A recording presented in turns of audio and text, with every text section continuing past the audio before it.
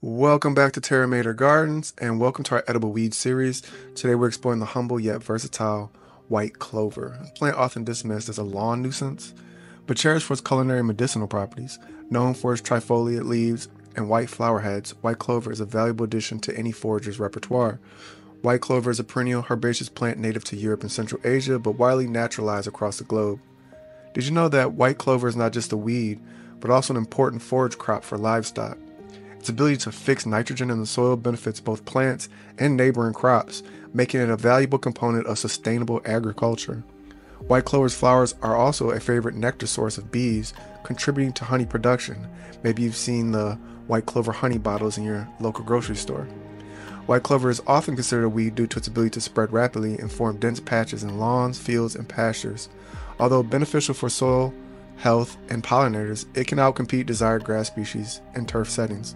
Native to temperate regions, white clover thrives in moist, well-drained soils and tolerates mowing and grazing, making it difficult to control and manage landscapes. White clover is found throughout temperate regions worldwide, including Europe, North America, Australia, and New Zealand. It prefers open, sunny environments, but can also grow in partial shade. You can commonly find white clover in lawns, parks, meadows, pastures, where its low-growing habit and white flower heads add charm to the landscape. Surprisingly, white clover is very versatile in the kitchen. The young leaves and tender flower heads can be harvested and added to raw salads for a mild, slightly sweet flavor. The leaves can also be cooked like spinach or used as wraps for fillings. White clover flowers make a delightful addition to desserts, beverages, and herbal teas, imparting a subtle floral taste. White clover is not just pleasant tasting, but also nutritious. It is rich in vitamins A, C, and K, as well as minerals like calcium, magnesium, and potassium. The plant's antioxidant properties help protect cells from damage and support overall health.